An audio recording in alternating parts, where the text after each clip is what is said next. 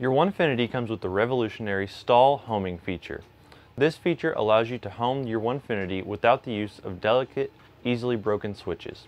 It also means that you will no longer have to deal with the hassle of wiring. The stall homing works by monitoring the current and voltage of the stepper motors. Once the set current and voltage is met, the axis will be homed. Because each machine and their motors are not exactly the same due to tolerances, we have given the ability to adjust the settings if you find that stall homing is not working properly. Let me show you how to home the machine. Locate the home button on the top right corner of the controller screen. By pressing this button, all three of the axes will go to their home location. The X and the Y will turn green and the Z will turn yellow once homed.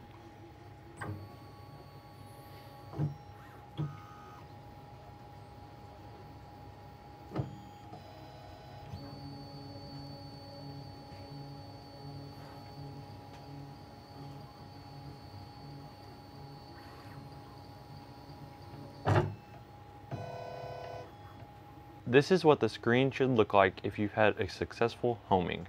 There are two types of stall homing failures. The first of which is the axis running into the end of the rail and continuing to run. The second type of failure is the axis stopping short in place or never reaching the end of the rail.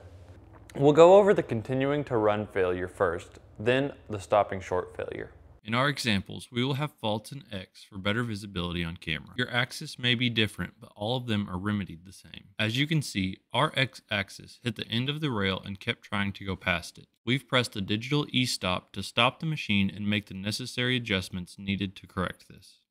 From the control page, hit the 3-line menu button in the upper left corner. We'll then select the correct motor that is not homing properly. In our case, it's the X rail, which is motor 0. Once a motor number is selected, double-check the correct motor is listed under the axis drop-down. Once confirmed correct, scroll to the bottom and find the section labeled Homing. Find the value Stall Current. We'll be adjusting this number value. The default value is 1. For axes that do not stop, we'll be decreasing this value. Starting with 1, we'll decrease it by 1/10 at a time. With each 1/10 decrease, we'll save in the upper left. Jog the machine a bit away from the ends of each axis and retry homing. We'll use a rinse and repeat method until we find a number that works correctly, ranging from 1 to 0. Make sure to hit save between each value change.